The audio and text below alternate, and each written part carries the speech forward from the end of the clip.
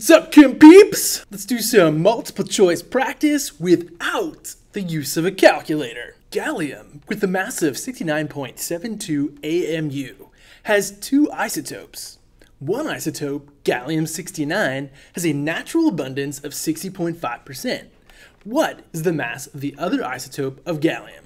Easy enough. If you had a calculator, simply plug it into your formula for weighted average. Boom! But without a calculator, what are we going to do? Well, let's just think about the idea of weighted averages and the fact that more weight is given to the thing that there's more of. We know that the mass of one isotope is 69 AMU. And for the sake of our sanity, let's just pretend that it was 50% abundant instead of 60.5. A little bit of a stretch, but we don't have a calculator. Let's imagine the mass of the second isotope is 68 AMU. Again, if we're imagining 50% abundance of isotope 1, the other isotope would also have an abundance of 50%.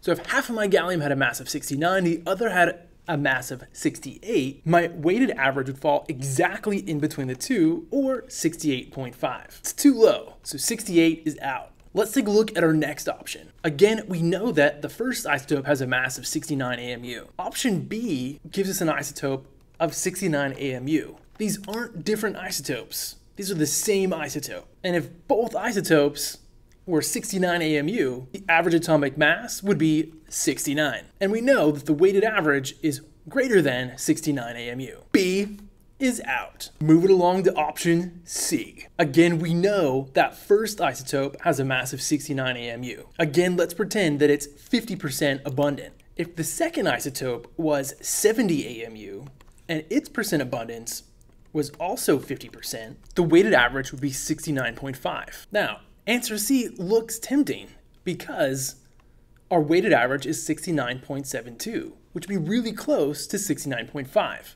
But gallium-69 is more abundant. It's 60.5% abundant. So although you may not be able to do the math in your head, you should recognize that it's going to fall closer to 69 than it would to 70. Option C is out. And that brings us to our last option. By default, it's going to be answer D. But let's talk about why. Again, the mass of that first isotope is going to be 69 AMU. Once again, let's pretend its percent abundance is 50%. If the second isotope has a mass of 71 AMU, also at 50% abundance, then the weighted average would be exactly 70 AMU. But go back to the problem.